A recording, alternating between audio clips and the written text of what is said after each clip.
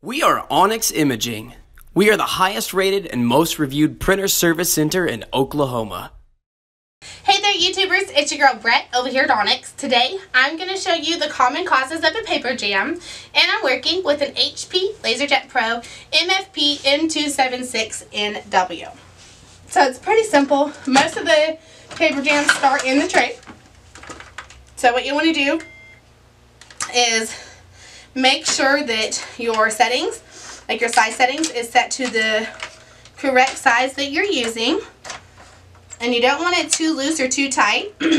So you can see right here it's literally just enough for it to be locked in there. And then you have these right here, these blue ones on the side. Make sure these are in the correct slot for the size of paper or media that you're using as well. You do have these little tabs. These are called your max level indicators. You never want to fill over that. If you do, it'll be too hard for the rollers to pick up the paper and result causing a jam. So another thing that I like to do anytime I'm adding paper, I never just want to put it in there. A lot of times when I do, it's uneven. So if it's uneven like that, the printer will try to pick up the other pages instead, and it might pull more than one. So the best thing to do is combine the papers together.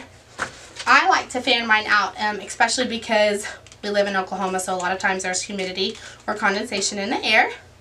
Once you fan it out, then you want to align it all together at the same time. Then stick it in the tray. And if you follow these tips and tricks, then a lot of times it will eliminate your chances of having a paper jam. If you're consistently seeing paper jams and you're following all these tips, it might be time to bring your printer in for a service. If you're in need of any supplies or quotes, give your girl Brett a call and have a great day. Thank you for watching.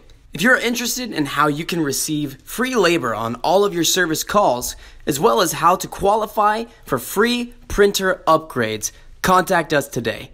We are here for all of your printer and office supply needs.